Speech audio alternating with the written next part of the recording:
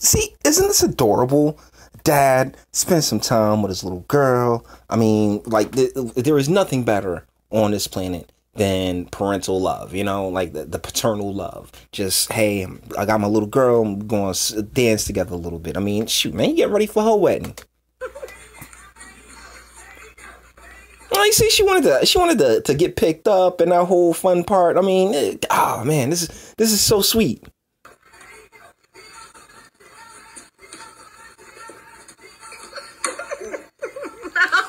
And you lost me automatically. I mean, and you see my man, as soon as she did it, he was like, ooh, what the hell? And the mother starts laughing. There is absolutely nothing funny about this, but because the mother is more than likely where the young lady got this from, oh, she's yucking it up.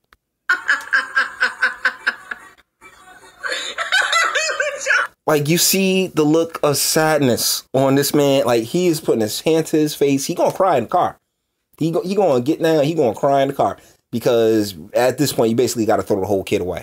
And I know you might be thinking, oh, Jay, that's a little harsh. No, it is not. Okay? Like, this is behavior that is taught. The mother taught this behavior to this child. And honestly, this is why fathers are so necessary. You look back, you look around our communities, you look around our country, and you see all these wild acting young boys and girls, and it's because they don't have proper guidance. And he seemed, I mean, I don't know this man. I mean, he might be terrible, but he cares enough to be upset by this. And the mother is just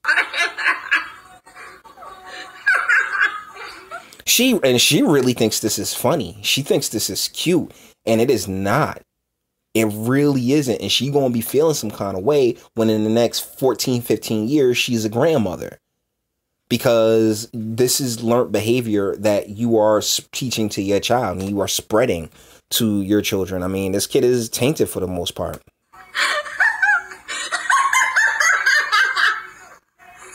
Yeah, so, I mean, I'm going to run it back, but I'm definitely turning off the volume because the mother's laugh gets under my skin because she genuinely does not see a problem with what her daughter's doing here. But anybody with two eyes and a little bit of common sense knows exactly what's wrong with this entire situation. You've sexualized your child before they even out of diapers. And and I'm pretty sure the mother would sit there and be like, oh, no, what do you mean? This is only what you... No, not at all. You've ruined this kid. And this is one of the biggest dangers of the broken homes that we have throughout the country. You may not agree, but I could care less what you agree with. The deal is that if the father's not there every day, and I'm talking about every day, with the exception of, you know, when he got to work, and leaving the mother to her own devices, she'll teach her kids the most disgusting and degrading things under the guise of, you know, just she was bored. She had nothing better to do than to corrupt her child. And like I said, this is why, like, just you got to throw the whole situation away. I mean, you really do, because that mother don't see anything wrong with what she's doing. He more than likely, if it's like custody, if it's a custody situation, he more than likely doesn't have like full-time custody. And even if you could take this video to a judge if you want, but that don't mean that they're gonna, you know, grant him custody, because that's not the way our court system is set up. I mean, and this is sad and one of the most heartbreaking videos that you could probably ever see from certain angles, because this is just the generation of degeneracy that we have amongst us. And that man is upset. He did not want this for his daughter. He really didn't. And the mother thinks it's funny. You know, like the mother, she's just like, oh yeah, this is hilarious. But then if something were to happen to the child, she'd be wondering, oh, how did this happen? When the child comes back in a little under 2 decades and says, oh, mommy, I'm pregnant, she's going to be wondering, oh, well, how did this happen? I mean, my goodness, didn't I teach you better than that? No, this is what you taught the child. And there's a ton of people like, oh, my goodness, well, you know, there's no steps in my family. Those folks who are like, oh, yeah, step families and all this other nonsense. Nah, family. Nah, not at all. I can't encourage anybody enough to be in a committed long-term loving relationship with somebody before you make another person with them, because you don't know who you making these people with. And then that's half of you that's out there doing whatever in the hell, and they were ruined from the moment you blew that load into the mother. Like that, like this is some of the most disturbing shit. And to have, and I can guarantee you there is a subset of the population that will be like, oh, that's her baby, she could do whatever she wants.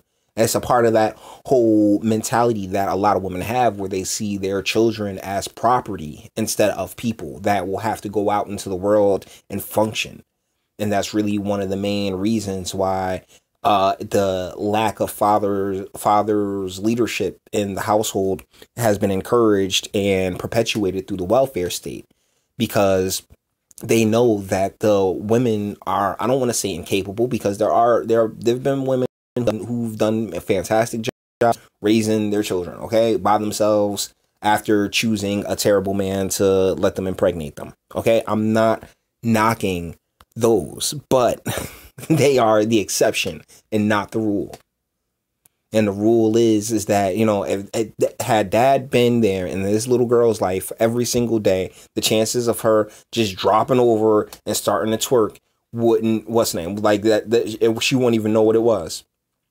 She wouldn't even be able to tell you what it was had he been, and I don't like, that's the thing, I don't want to make assumptions about their relationship, but it's pretty obvious that, they're not together. Like, the parents aren't together in this situation, because of exactly how shocked he is learning about this and seeing this. And it's just dang sad, man. It really is. It really is. And if you think that this is funny, then guess what? You're an awful human being that couldn't care less about the welfare of children. And yet the perception remains that, oh yeah, well, black men, they the ones that's always in jail. They the ones that that are, like, like, gone. But what never gets asked, what's never brought up, is the fact that who picked them. I heard somebody once told me that women decide who gets to have sex and men decide who gets to be married. Unfortunately, we've done a great job over the past 20 years separating the two concepts, the marriage and the sex concept, when, back in the day, they were intertwined so heavily. And the reason that they were to prevent situations like this, where you have an aimless child that's being raised by a mother that, is aimless in and of herself, because that's ultimately the role of the man or the masculine in any relationship, is to, lead for the most part. I'm not sitting here saying, oh yeah, the woman's a servant or anything else like that. But I am saying that as a family, you should have set goals and you should be working towards fulfilling those goals. And that's what the man provides for the most part. Like, hey, we going to get here. This is where we're trying to go. This is how we going to get here. Help, and navigate. Help me navigate. Let's do this together. That's what the man's role is. But we live in a society that pretends that men and women are equal. We are the exact same thing, when you can tell, like, particularly in a lot of the content that I do, but in this video in particular, how we are not.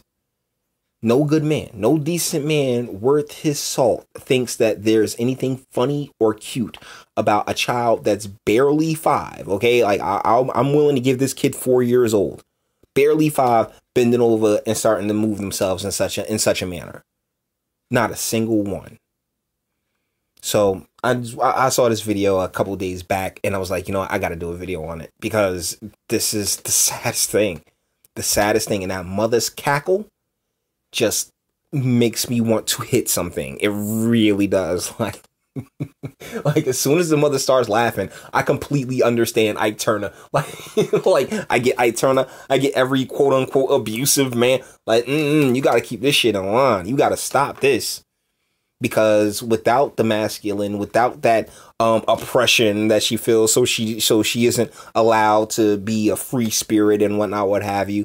You end up with generations of children just like this. So with that being said, we're going to bring this one to an end. All the internet stuff. If you liked it, you know what to do. Toss a like. Dislike, go ahead, do that too. I am not scared of you, sir. Share if you enjoy my fantastic voice. You want to give videos like this every single day. Sub. No, wait. Oh man, I messed up my outro. How did I do that? Share because YouTube's not going to do it. And BitChute definitely holds a brother down, but still, you know, I mean, my audience grows because my audience want me to grow, not because any algorithm boosts me up. And speak. Let me know, what do you think in the comments? I mean, do you think he went and cried? Do you think he decided, yeah, I'm out, and just went and made a whole nother kid? Because, yeah, this one's done. Married the woman so he can keep a better eye on the whole situation and say, yeah, we all living together. You're gonna move in with me. Yeah, this is sad. This is some of the saddest things ever. But I'd like to know what you think in the comments. And until the next video.